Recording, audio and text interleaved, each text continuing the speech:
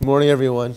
Yes, indeed, we do get to continue in our book of Acts, and we get to one of the grander passages in the book, or one of the chapters that's most studied, because it's one of the more interesting ways that people have used to kind of understand. Paul uses a totally different strategy now when he reaches out to a different group of people. So that's what we're going to look at today. We're going to look at just as Paul is moving through Europe, as Paul is trying to bring this gospel message everywhere, what we find is that when he meets a new group of people, or he meets even familiar people, he has to adjust how he's going to be giving the same gospel message to everyone, because not everyone is capable of receiving it the same way. And so this is a time in the book of Acts when we see that Paul is now preaching the gospel to people who really don't have a Christian background. And the question that we're going to be looking at is, well, how does Paul do this? How is he going to communicate a message of Christ to them when people don't have a background in Christianity, and more specifically, when people are already religious?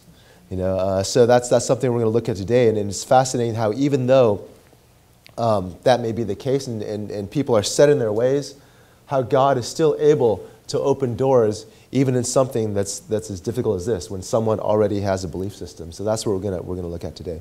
So before we begin, just join me in prayer.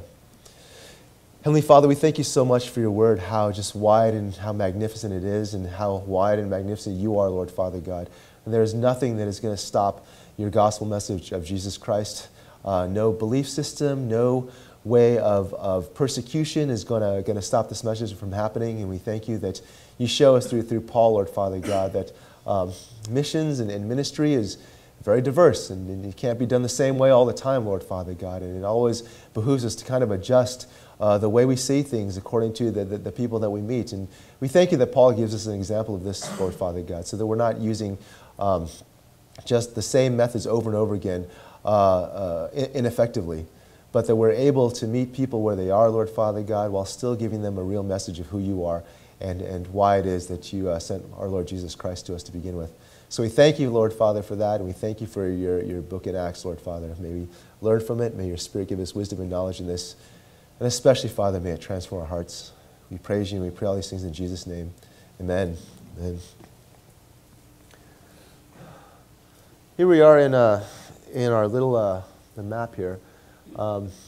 Well, we see that we were in Thessaloniki up there, Berea is over there, and now you see Paul is now in Athens, where the region of Achaia is. Athens is down there. He has to go by way of sea in order to get down there. So that's where Paul is at this point. He has to go by night to Athens. And the reason why he has to go by night to Athens is because people are after him. They don't like the gospel message, or at least they don't like the way Paul presents the gospel message. So in this case, some of the Jews are after him, and so he has to escape and go to Athens. And so that's where he's at right now, and that's where we are in the book of Acts. So what is Paul to do in Athens while he's waiting for Silas and Timothy to come join him? When it comes to someone who's like an ideal worker or an ideal student, an ideal worker that you want to hire, or an ideal student that you want to work with, because they're going to not fail you on group work. There's no better example of this kind of a person than Paul himself. As you just said, Paul had to leave Thessaloniki in secret because he was about to get dragged into the courts, and who knows what will happen to him. Maybe he would get imprisoned like he did last time in Lystra, or maybe he would get stoned. We don't know. But in any case, the new believers of the city, they hid him, and they got him on a boat to sail him all the way down to Athens.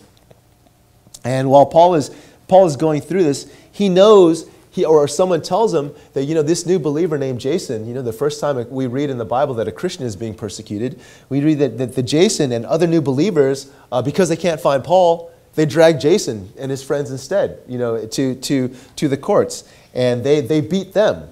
Right? And so Paul's knowing, oh my gosh, the gospel message is now, it's getting real, folks. People are getting beat now for this. It's not just me who's getting beat. Christians are starting to get beat for this message. And And Paul, on his way down to Athens, he does this covert secret thing, and he says to Silas and Timothy, and he says, hey, you guys did not make anybody mad. And we have new Christians in Thessaloniki, and they need to know what the gospel is about, so I'm leaving you guys behind, okay? So stay low-key, while I run away to Athens. And he leaves his co-workers, 2 main co-workers behind, not knowing what's going to happen to them in case they get caught, in case they get found out, right? Like how sometimes people explain their experiences in China when they're preaching the gospel and the government comes and, they're flushing everybody out. Well, Paul's doing the same thing with Silas and Timothy. He's saying, you guys stay, but don't make a lot of noise. Just teach the people. And you would think that when Paul is running to Athens, he's saying to himself, I'm overwhelmed with ministry. Man, I need a break. I have just given a message that's gotten people in trouble, it's gotten people beat. I've had to leave my coworkers there. I don't know what's going to happen to them. And Timothy's so young. He's not used to this mission stuff. And Silas is a great guy, but who knows who's going to turn them in. And so Paul's thinking, maybe I need to stop this. Maybe I need to stop doing missions. I need to take a break. And I need to reassess my life, right? Reassess my life goals. This is not being very effective, in ministry. But what we see in Acts chapter 17 is that the opposite, in fact, happens. And in fact, Paul tends to grind on, that he's a very tireless worker for the Lord. And despite all these troubles, despite these risks, despite putting his own coworkers in jeopardy and watching new believers get beat, Paul is still adamant in saying, but nevertheless, this message has to go out so that people will know who our Lord Christ is. And so Paul is in Athens, and he's waiting. We saw in the end of chapter, or the last parts, the first parts of chapter 17. He's waiting for Timothy and Silas to join him, because he wants to hear, well, did the church survive? Is everything okay? He's waiting for them. And so while he's waiting for him, maybe just trying to decompress from what has just happened to him, he's walking around the city of Athens, and all of a sudden he gets the inspiration again to say, but even though I'm tired, even though this message is a very scary message to tell people, there's a lot of people in Athens who still need Christ as well. And so Paul continues to keep busy by getting to know his surroundings. In fact, if we were just to examine this one section in Acts chapter 17, verse 16 to 34, just these 15 or so verses, if we were just to look at them, we would see that while Paul was in Athens waiting for Silas and Timothy, one commentator noted that Paul went to 3 different places while he was in Athens, while he was waiting. That is, Paul went to a synagogue. Paul constantly went to the marketplace or the agora. If you ever wondered, you're in business, you ever wonder, what is the agora? Why do they keep talking about the agora? It's basically Greek for the marketplace. He went to the agora, he went to the marketplace. And also, thirdly, he went to the university, or he went to a government building, or he went to the epitome of philosophy in all of Athens, the Areopagus, to talk about Christianity. I mean, the guy was busy, right? Synagogue, marketplace, Areopagus. It doesn't matter where you send me. I'll go tell the gospel to anyone and to everyone. So one of the things that we can learn from Paul, even just from that, like we said last week, is that Paul never wastes opportunities. When he's given a chance to preach, when he's given a chance to talk to people about the good news of Jesus Christ, Paul always takes it. And that's something that we see happens even now. Yes, the gospel message can be scary. Yes, there's a price to pay for following Christ. But it still needs to go out to people, because ultimately salvation is what will be the reward for those who stay persistent in the faith. And Paul says, because of that, I cannot stop giving this message. So we read in Acts chapter 17, verse 17 to 20, this is how Paul is keeping busy. Paul reasoned in the synagogue with the Jews and the devout persons, and in the marketplace, the agora, every day with those who happened to be there. Some of the Epicurean and Stoic philosophers also conversed with him. This is the intelligentsia. This is the intellectuals now, right? And some said, what does this babbler wish to say? And others says, he seems to be a preacher of foreign divinities, because he was preaching Jesus and the resurrection. And they took him and brought him into the Areopagus, saying, may we know what this new teaching is that you are presenting? For you bring some strange things to our ears, and we wish to know, therefore, what these things mean. And Paul's never going to turn down an opportunity, especially when he has an opportunity to save somebody's life. So what is highlighted in our passage today is Paul's opportunity to debate the intellectuals, right? We talked about him talking to people in the synagogue and talking to people in the marketplace, but what our passage wants to focus on today is what happens when Paul gets an opportunity to debate intellectuals, to debate the smartest philosophers, the smartest religious people of the time, who happen to be non-Christian. You know, they don't have a Jewish background. What's Paul going to do now? And we are faced with this potential dilemma that now Paul must overcome. And so what will happen to us, because we are Asian and we are geared towards the universities, we will find ourselves in this exact same situation. And the potential dilemma is this: how do you evangelize to someone who is already religious? Or how do you evangelize to someone who already has a philosophical mindset and they already have their core sets of beliefs in place? Right? Can you imagine talking to your biology teacher who is already a proponent of evolution? How do you evangelize to someone like that? Or how do you evangelize to, other scientists or literature majors, who don't believe that there is truth at all, that truth is always in flux, and there is no one truth, and truth is only a perspective? How do you evangelize to people like that who have already set up within their minds, a core set of belief systems, and it's a very sophisticated belief system that you will now have to simultaneously knock down in order for you to convince them? How do you do it? Right? How do you do that? Well, when we take a look at Paul's approach to evangelism in Athens, the first thing to note is that when Paul is looking at the city, he knows it's a very religious city.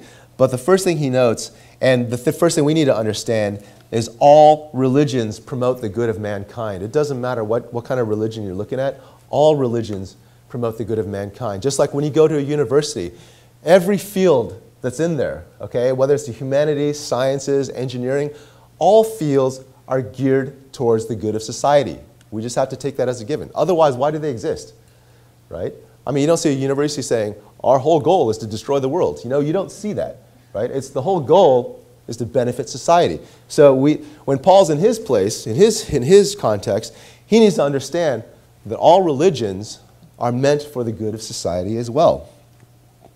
All religions, at their core, they recognize good and evil, okay? And all religions, just like all universities and all intellectuals, they are geared towards leaning towards the good, right? They're geared, leaning towards the good. In fact, this even applies to Satanism, okay? Satanism.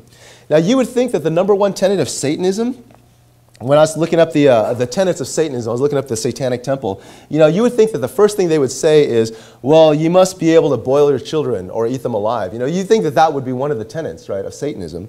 But the mission of the Satanic Temple is 4 things. They have a mission, and this is their mission, according to their website, these 4 things. Number 1 is to encourage benevolence and empathy among all people. Number 2 is to reject tyrannical authority. Number 3 is to advocate practical common sense and justice.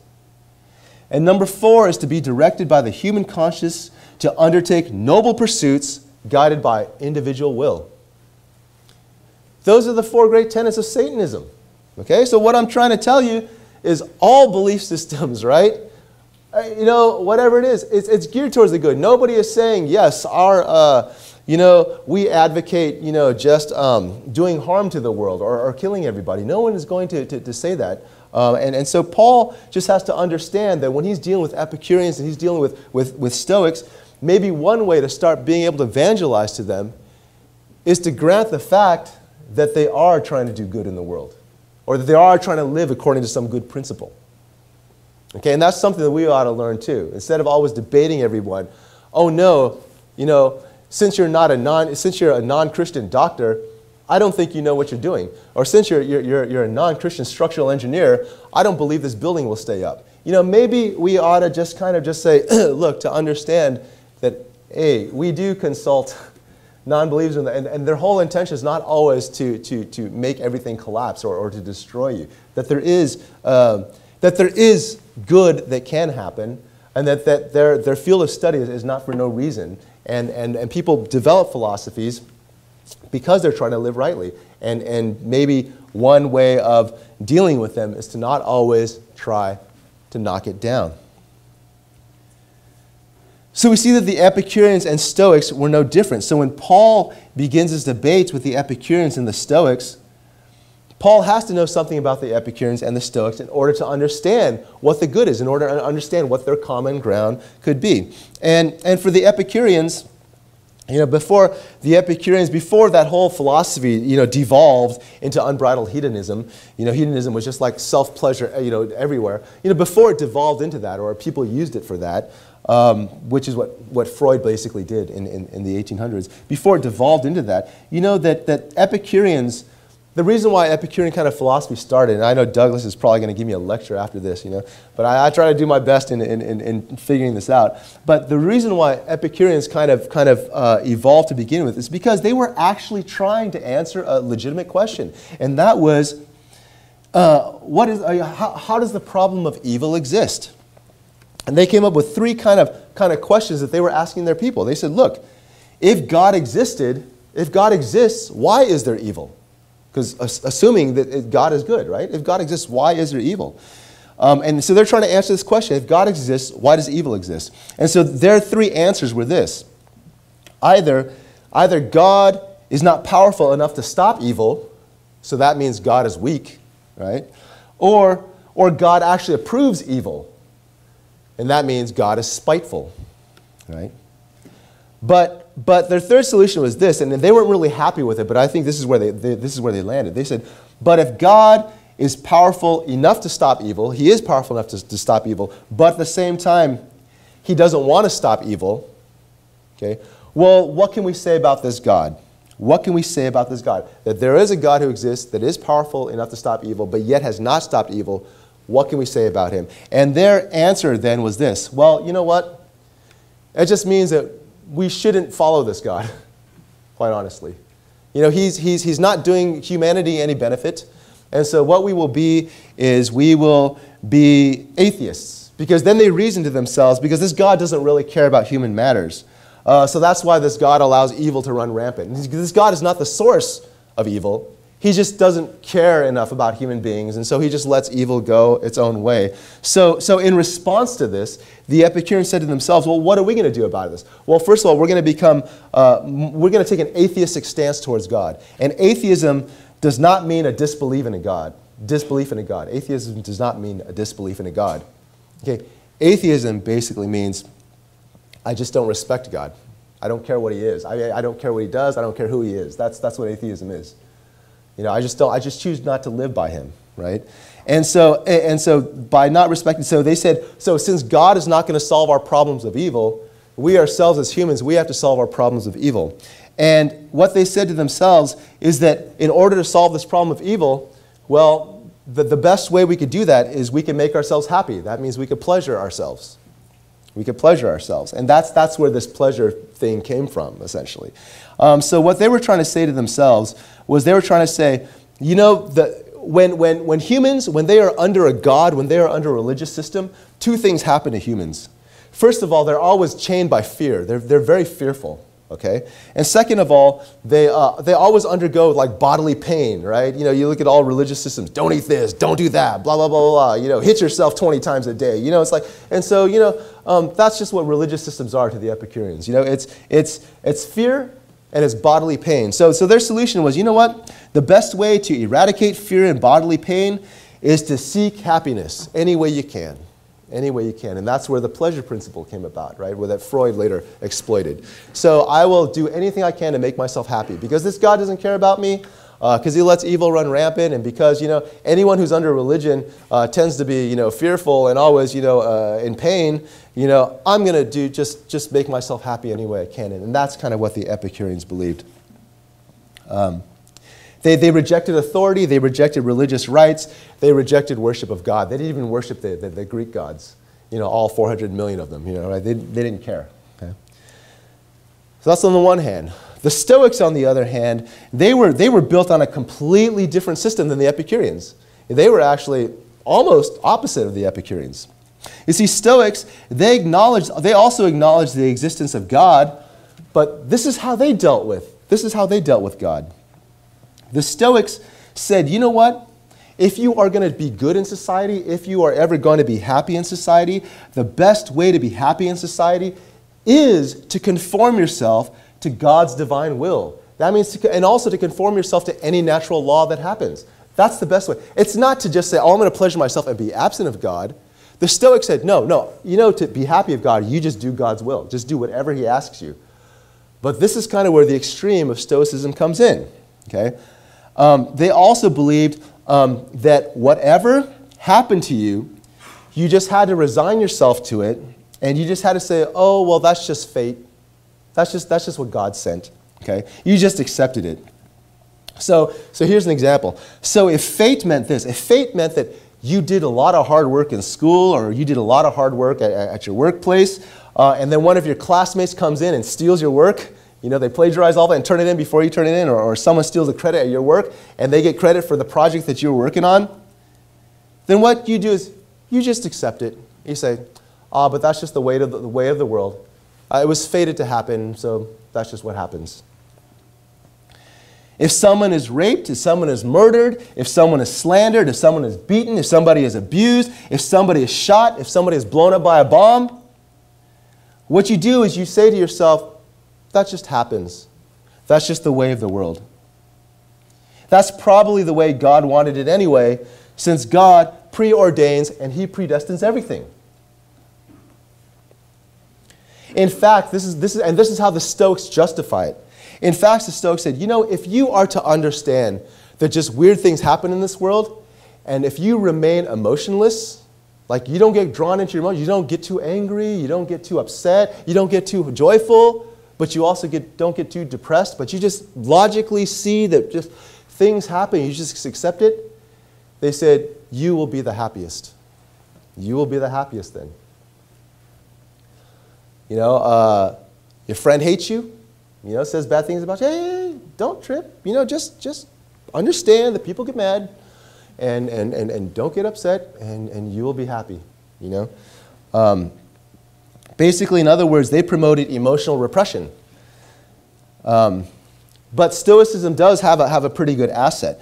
Stoicism also included this. And if you want to stay even-keeled, the best thing in your life right now, if you're a Stoic, if you want to really stay even-keeled and not get too emotional one way or the other, one of the best things you can do for yourself is that you don't get yourselves in situations in which there's going to be a lot of fear or a lot of regret for yourself.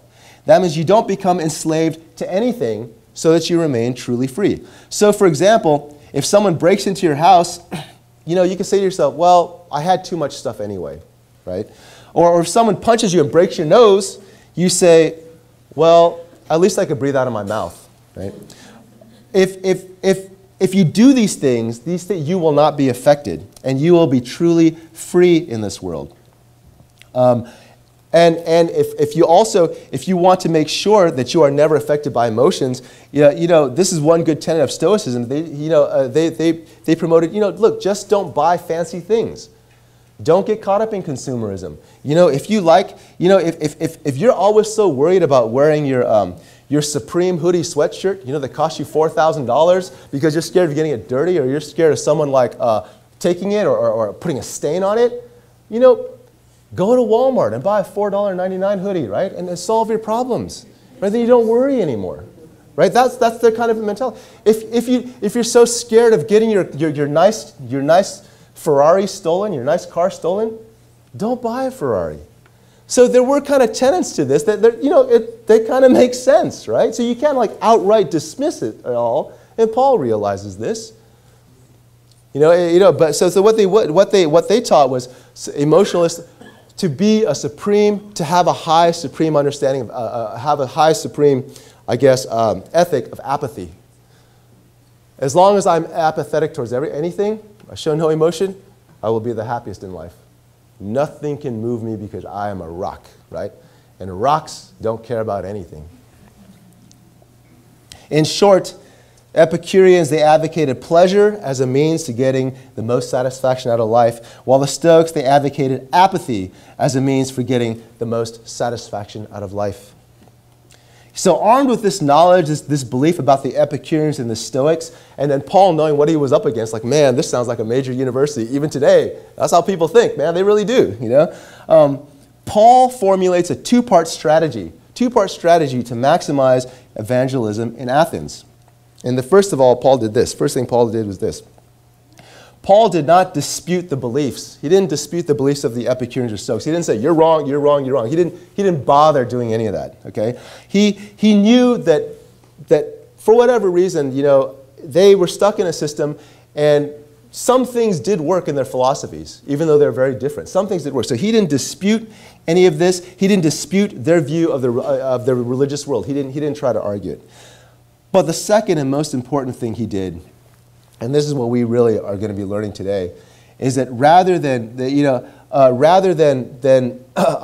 disputing everything somebody believes, Paul says, I'm going to do this instead.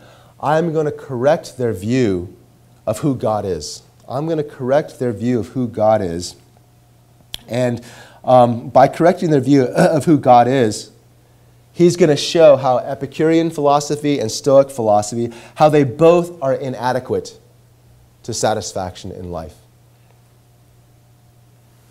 So Paul abhorred their gods. He abhors idolatry, okay? That is, he's disturbed by the culture of idolatry. Acts chapter 17, verse 16. Now, while Paul was waiting for Silas and Timothy at Athens, his spirit was provoked within him as he saw that the city was full of idols. But the thing, at the same time, even though he was provoked and he was like, I hate this idolatry, Paul does not discredit any of their gods. He does not discredit any of their idols. And most importantly, Paul did not discredit their belief systems. He let them hang on to it. It's important sometimes. And this is important for you guys too. You know how Chinese parents think sometimes, right? It's like a one-way track. You got to get married, you got to get money, you got to get... Sometimes it's better not to fight the belief system. Don't fight the belief system. Understand that there is some good to it. Just figure out how to navigate around it, okay? And we can talk about that later. That's a discussion. But it's the same kind of thing. When someone has a belief system, sometimes it's better not to fight it. Don't fight it. Figure out how you can redirect it, okay? So Paul knows that if he goes into a foreign place and he immediately criticizes the people, he immediately criticizes the cultures and the customs and their way of life, he will have no Christian witness. Paul knows he will never be influential in Athens. So instead, Paul spends his time studying the culture of Athens. Paul decides to use his knowledge of Greek literature and philosophy to highlight and to explain the gospel in a way that does not put down the culture, but maybe reinforces certain aspects of the belief system. That's what Paul is going to do instead. So Paul shows eventually that, look, some of your belief system actually aligns with Christianity. But then before Paul says, but this is how your system falls short according to God. Okay? But what Paul is going to do is he's going to say, let me show you how Christianity kind of aligns with what you're thinking. Okay? I will convince you of that first, that Christianity is legitimate because you believe the same things before I show you the inadequacies of your belief system. That's what Paul is going to do. And to do this, Paul first has to find a way to get into their culture, and he does so by speaking on behalf of the unknown God. Acts chapter 17, verse 22 to 23. So Paul, standing in the midst of the Areopagus, said, Men of Athens, I perceive that in every way you are very religious. For as I passed along and observed the objects of your worship, I found also an altar with this inscription, To the unknown God. What therefore you worship as unknown, this I will proclaim to you. Paul says, I will give you a name to your unknown God, right? Next, once Paul finds a way into the culture, he says, I could talk about the unknown God. Once he finds a way into the culture, Paul is able to show not only how Jesus meets their cultural beliefs, but also how Jesus surpasses their cultural beliefs entirely. Paul then gets an opportunity to explain, who this God is and what he's done for humanity. Acts chapter 17, verse 30 to 31. The times of ignorance God overlooked, but now he commands all people everywhere to repent because he has fixed a day on which he will judge the world in righteousness by a man whom he has appointed, and of this he has given assurance to all by raising him from the dead. Now, it is assumed that in this passage, what Paul did was he talked specifically about the name of the Son of the unknown God. We don't know, okay, because Jesus is not mentioned once, but we're assuming that if Paul got a chance to speak, he would tell him that the unknown God, his name is Yahweh, and he has a son named Jesus Christ, who requires all people to repent of their sins in order to be saved from the righteous judgment of God our Heavenly Father. That's what Paul would have told him. However, the most important thing Paul does in evangelism, the most important thing he does, is that he shows how the beliefs of the Epicureans and the Stoics, how those philosophies or those ways of living, how each of them are so inadequate on their own. And the reason why they're inadequate is because their outlook on life, their religion, it has a warped sense of the majesty of God. In other words, the reason why your belief system will never work is because the God that you believe, Epicureans, the one who is distant from everyone, and you Stoics, the God who just fates everybody and says, that's it, no negotiation. Paul says, your view of God is too small. Your view of God is way too small. And let me tell you who this God really is. So in Acts chapter 17, 26 to 27, Paul says, I'm going to tell you who this God is. You think about God way too small. You think about it from your own perspective. You don't understand the real perspective of God. Acts chapter 17, verse 26 to 27. Paul says, the God I'm talking about, He made from one man every nation of mankind to live on the face of the earth. And he determined allotted periods and boundaries of their dwelling place, that they should seek God and perhaps feel their way towards Him and find Him. And He's actually not far from you at all. Paul disputes the notion of the Epicureans that God is distant. Remember, the Epicureans thought God is just letting evil run rampant. He doesn't care about us. God disputes the notions of the Epicureans by saying, first of all, look, God made mankind from one man. He cares about you. Second of all, He determined the times and the places where you live. He knew when He was going to birth you. He knew where you were going to live. He put you in this area in Athens. He didn't stick you in like Africa or Israel or anywhere else. He put you in this place. He cares about you. He's involved in your life. And third of all, and He desires that you come seek Him. Epicureans, your view of God is way too small. Your view of God is distant and not involved. It's not true. Paul says God is intimately involved with mankind, that God is not some distant esoteric God. He's not just a spirit being wandering. He's actually involved in human life.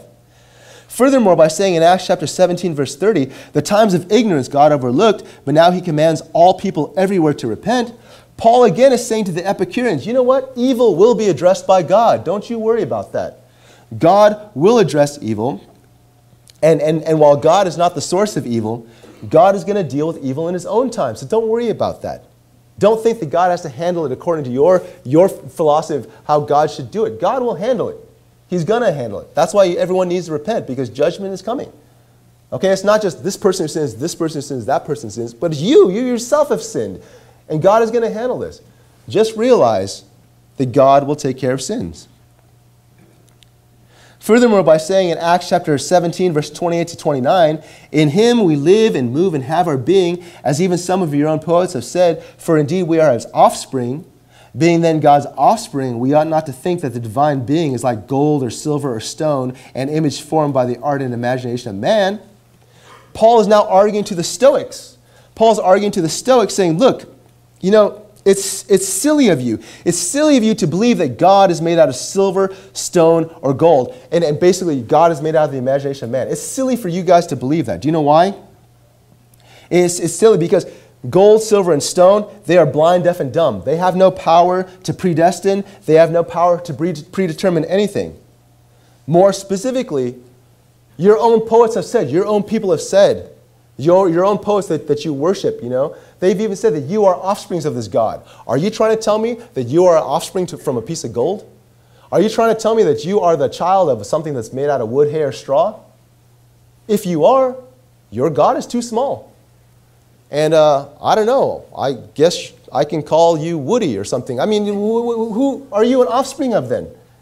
If you're an offspring of God, why do you worship things made out of stone, wood, hay, clay, whatever?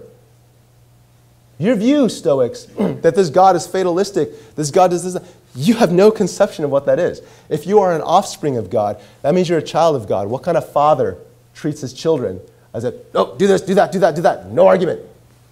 What kind of parent is that? The Stoics do not have the best outlook on life either, because their view of God is also too small. An offspring, Paul says, an offspring of a powerful, living creator God, Paul says, instead needs to obey God for his own good.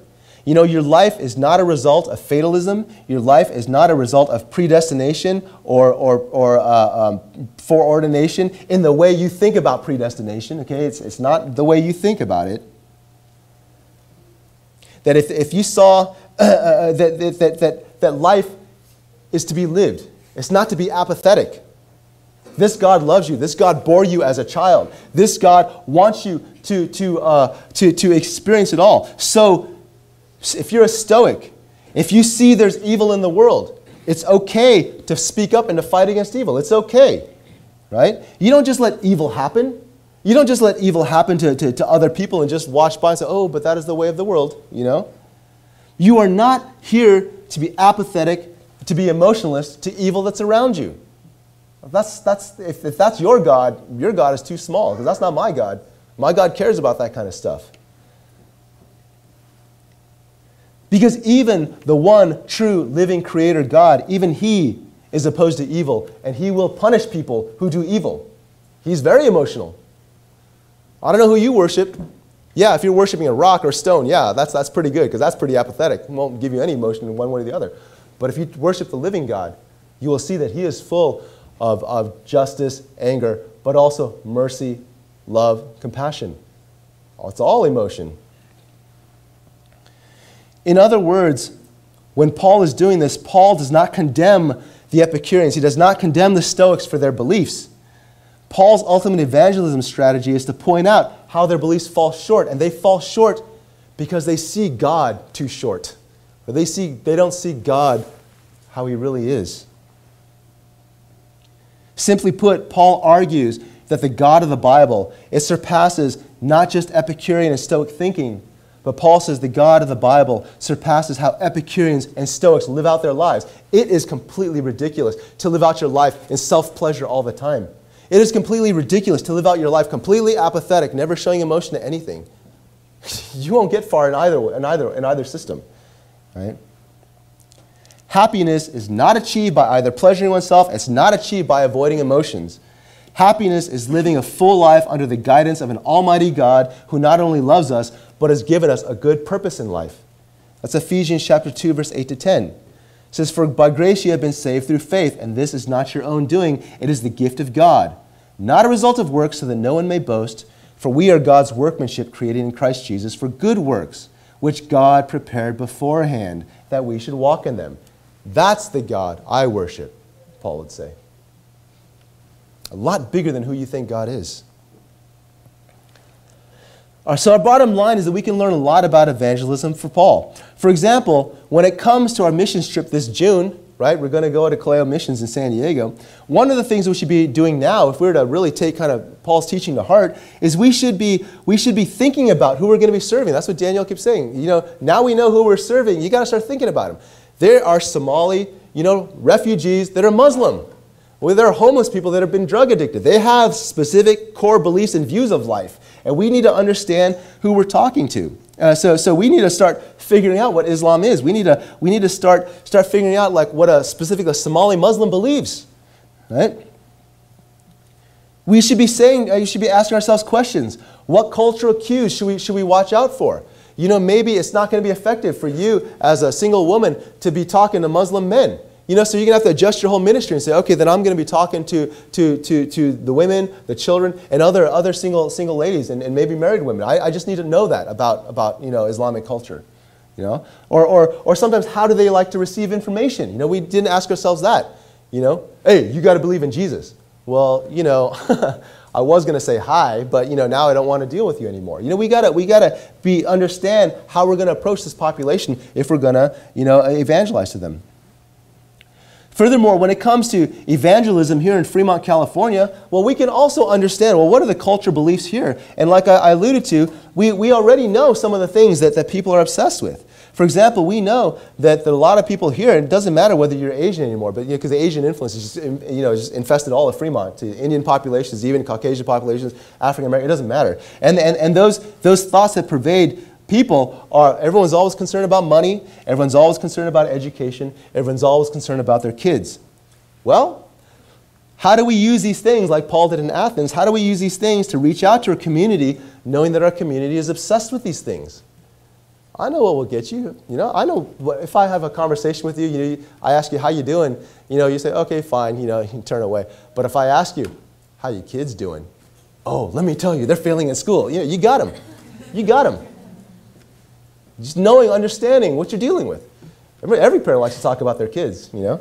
Just ask them about their kids. Don't ask them how they are. Just how are your kids doing? Oh, let me tell you. And there it goes, right? We don't always have to discount people's beliefs. I know what Asian parents tell their kids. You got to make a lot of money. You got to get a good job. If you're going to go to church work, you can think about church later. Don't go into ministry. That's just a losing proposition. But engineering is good. I know that. But what I try to tell people is don't discount the belief. Don't fight against it. Understand that it's said for a reason, and it's best to let them keep their beliefs. But sometimes the best strategy is to show God is bigger, though, and God is better. Yeah, engineering will sustain me, but what happens when the layoffs come? But when I have a correct view of God, when I'm able to explain how God is involved in all of our world, and God is bigger than just a job, and God is bigger than just getting married, and God is bigger than just getting a house, and I'm able to explain that, then everyone's views of who God is expand, and we understand that we're living for something more than just that. The most important aspect we learn from Paul when it comes to evangelism for him, that it is vital that we ourselves, we have a right view of who God is before we evangelize. Because whoever we think God is, if we think God is small, that will be the same God we describe to someone else. Yeah, God is just a part of your life, but he's not the main thing of your life. Right? If that's what we believe for ourselves, that's how we're going to explain it when we evangelize. Yeah. Work first, God second. Right? That's how it is. If we don't have a right belief of God ourselves, we won't be able to modify or correct someone else's belief about God. I tell you, the Muslims also have a belief about God. Do we know how to counter that? Do we know how to explain why their understanding of God is not reflective of the true Creator God that Paul was talking about? Do you know why? We don't have that belief ourselves. We can't explain it to anyone, so we can't even correct their worldview of who God is. When we ask ourselves these questions, well, how do we evangelize to a people? Maybe it's a religious people, maybe it's a scientific people. How do we evangelize to a people who already have their own sets of core beliefs about God?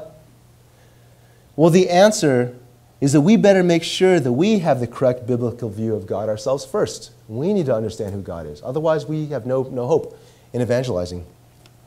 So as you go to a time of meditation and prayer, thank you. So you go to a time of meditation and prayer, this is what we're going to do. We're going to ask God to allow us to see him rightly as it is, to allow us to see God in all his beauty, to say to God, give me a right view of who you are, Lord. Open my eyes so that I can see you. And the reason why you want to see God is not so you can brag to someone and say, oh, I know what he looks like. He does have 2 eyes and 2 ears, 2 eyes, nose, and an ear. It's not to brag like that. It's that when we really get to see God, we can explain to people, God is way bigger than who we thought he is. And you need to adjust. We need to adjust how we live our lives and our scope in order to serve this magnificent God. That once we have the right view of God, we have the right view of his Son, Jesus, who died on the cross for our sins and rose from the dead, who offers salvation from the wrath of God to come to anyone who repents of his or her sins. Then it will make sense to us and we can see God for who he is. So we praise God for that good news that he is able to give to the world. Let us pray.